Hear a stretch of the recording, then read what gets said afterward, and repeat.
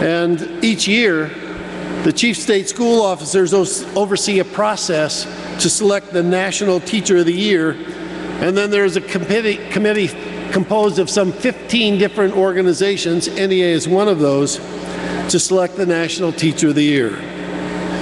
The National Teacher of the Year is always honored at the White House, and most of those years we have the pleasure of hosting them at the NEA and having a great conversation. A few weeks ago, I had a chance to talk with the 2014 Teacher of the Year, Sean McComb. Sean McComb. He teaches English at Patapsco High School and Center for the Arts in Baltimore County, Maryland. And as typical, he had some great ideas about education and especially the power of the teacher-student relationship. Sean's wife, Sarah, teaches at the same school, and together they created a mentor-based program. It's called Advancement via Individual Determination, AVID. There are now 10 teachers in the school who are involved in this program. And what they do is they connect with students in 9th grade, take them all the way through their senior year, and that personal connection they make really helps students stay on track, especially as it relates to going to college. In fact, 98% of the students in the last 2 AVID graduation classes were admitted to 4-year college. 98%. Quite an... Sean is a staff development teacher at Patapsco High School, and he also trains teaching candidates at Townsend University, where he is an adjunct professor. So he does know about the many challenges facing not only K-12, but also our higher ed. He's also a new father. In fact, he was home with his infant son when he learned that he had been named National Teacher of the Year. I know Sean is going to make an excellent ambassador for our profession over the next year. Please join me in welcoming the 2014 National Teacher of the Year, Sean McComb.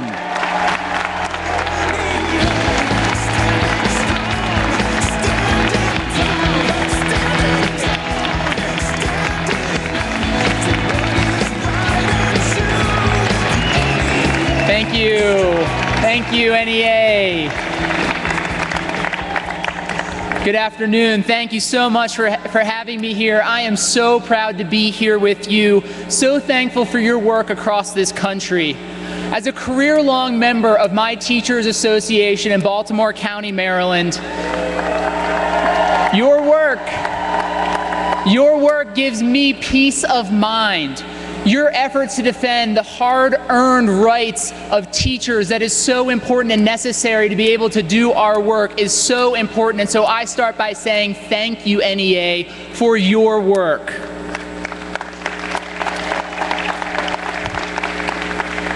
A couple of weeks ago, I was flying home to Baltimore and I sat with a couple of young children. And naturally, we got to talking about their experience in school. I asked them about their favorite thing from the past year. And the 6th grader told me about how she went to Mount Vernon, how she had learned about George Washington, how he was a great leader and a great man, and she loved going to see his estate. And she told me about how she kept begging and pestering the guard to open up his tomb, but he was being stubborn and he just wouldn't do it for her. And a 3rd grader told me about how her class, each person in her class adopted a caterpillar that they kept in the cups on their desks, and they cared for these caterpillars and took care of them until they turned into beautiful butterflies, and how her teacher told her that they were all in that process themselves. I asked them about their favorite teachers. The 6th grader told me that when she was in 4th grade, Mr. Hyde just invested in her passion and her love for drama and theater. He came to all of her performances and he took out the time to tell her that she had a talent. And the 3rd grader, she told me about her 1st grade teacher who was so much fun. And when their brains hurt from all of their learning, she gave them dance breaks when they needed it to have a little bit more fun. A cheer for dance breaks. I like that. That's good. And over the course of this flight, I saw just how important these teachers were in the lives of these two little girls. This sixth grader was scrawling in a notebook characters and plot lines and settings so that she could make her next play. And the third grader, and maybe the most adorable thing I have ever seen, mid-flight decided that it was time to show me what a dance break looked like. And she started dancing in the aisle and breaking it down. But I saw with my own eyes a truth that I know from every day working at my high school in Maryland. I know that teachers can be that decisive element in a student's life when they walk through the doors to our school buildings. That we have the power to push passions, to help healing, to hand out hope, and to empower inspirations in the lives of children. And it's not just true for our younger students. Our secondary teachers combine a passion for teaching content with a talent for teenagers.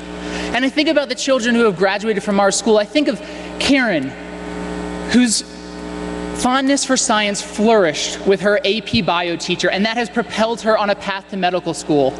And I think about Sarah, whose fascination with history has turned into an insatiable curiosity, one that she now shares with her own students in her own classroom.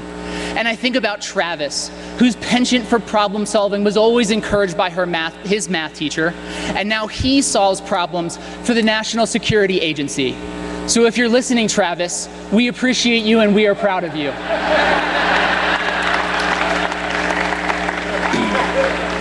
And it was true in my life too. Mr. Schertz, my 11th grade English teacher, showed me that great stories can provide a window into humanity and the human condition, that we can experience the lives of others, analyze motives, and think about scenarios through literature. And he did this for me at a time when I wanted more than anything else to live a life other than the one that I was experiencing. But he did something else. He taught me that I had a voice, that I had something to contribute, that I could give back, that I had potential. And there's something more that all of these teachers were up to than teaching cell replication, European history, or trig identities. They were helping us to believe in ourselves. They were creating an optimism for our future while giving us skills to trust that we could make it come to be. They were giving us hope. I'm proud to be a teacher, a hope developer. Ever since a beautiful line from Shawshank Redemption on my heart, that hope is a good thing, maybe the best of things, and no good thing ever dies. Hope is such a good thing, in fact, that Gallup's research on hope, on students who are hopeful, who say that they have the agency to make a bright future for themselves, and they have an adult who believes that they can do that, they said this sense of hope is a better predictor of college success than SAT and GPA. Hope matters, caring matters, loving matters. And across this country, children come to school and look to their teachers to hold out hope, to give students a belief in themselves, to give them skills and agency to make their future come true. It is that exact effort that drew me, like so many of you, to the classroom, to be that decisive element in the life of a student. And in order to thrive in that work, we need to establish another arena beyond the classroom in which teachers should be the decisive element, our school cultures. One of the most pressing questions for any educator in America is, what are you doing to create a supportive and collaborative culture among the teachers in your building? You know, when I get a new group of students, I say to them, I am your teammate now. I am on your team. I am Team Thomas, or I am Team Kiana, and I am going to support you and help you improve in order to be the best that you can be, and we are all going to do that for each other here. Isn't this what we should be hearing from our administrators and colleagues in our school buildings every day?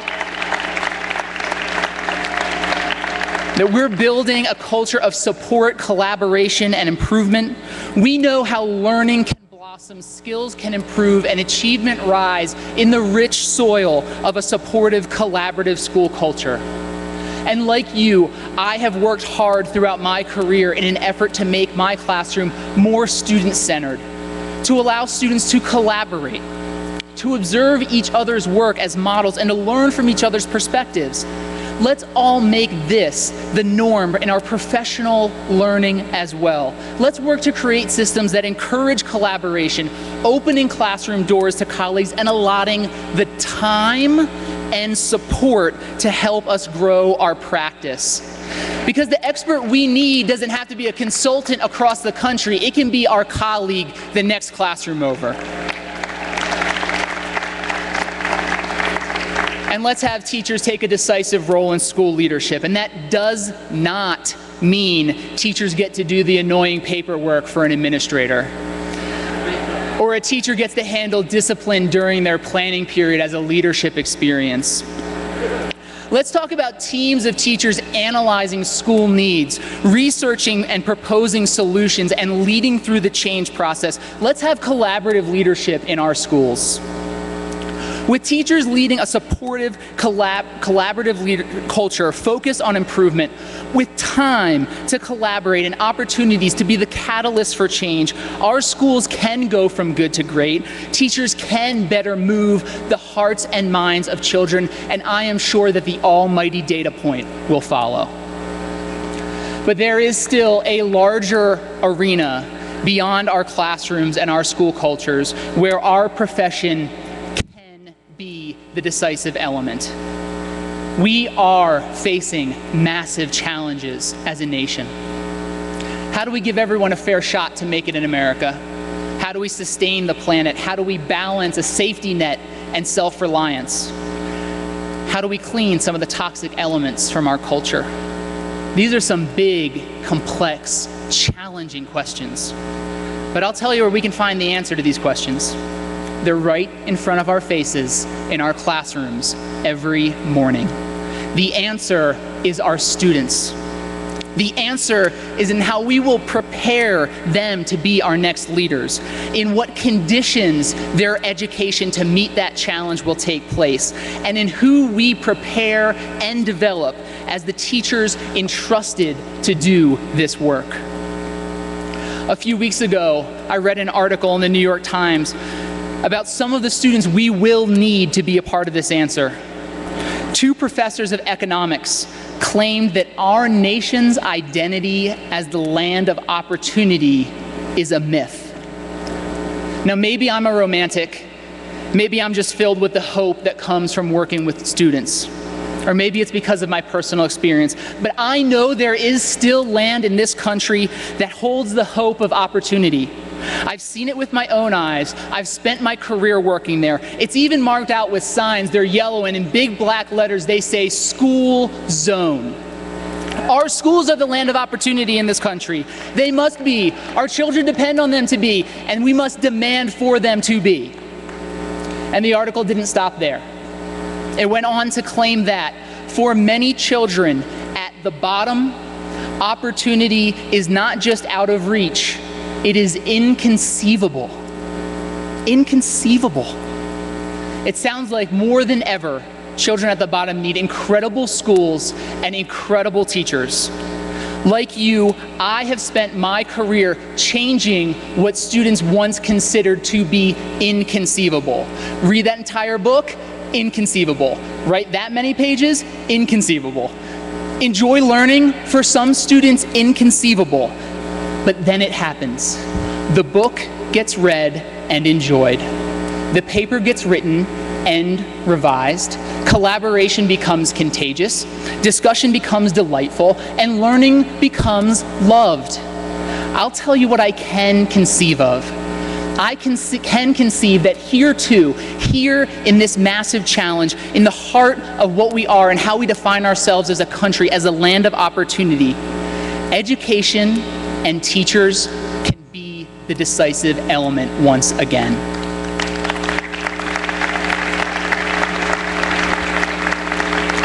Now, it won't come easy, and we can't do it alone. We need this nation to truly invest in its children. We need to build up this profession, not break it down. We need our culture to value education more than it ever has before. So the biggest question facing our nation today, the one that can lead to the answers to all of those other questions, is do we have the guts to invest in our children? Do we have the will to give them the care, hope, and opportunity and education necessary so that each can contribute their unique gifts to our society, no matter where they start? Will we invest in schools so that all students can become problem solvers and innovators, excellent communicators and collaborators in order to work together to grapple with these massive challenges? While others deliberate, teachers have chosen to act. While critics detract, we impact lives. While pundits push an agenda, we push learning. We dedicate our lives to nurturing the next visionary leaders, caring neighbors, brilliant innovators, and empowered citizens. We are proud to be a part of the solution. We are proud to take up this work. We are proud to call on the better conscience of our country, and we are proud to bring hope and opportunity. We are proud to be teachers. I thank you, NEA, for your work. I thank you for being teachers. I thank you for bringing hope and opportunity. God bless you, and God bless America's teachers.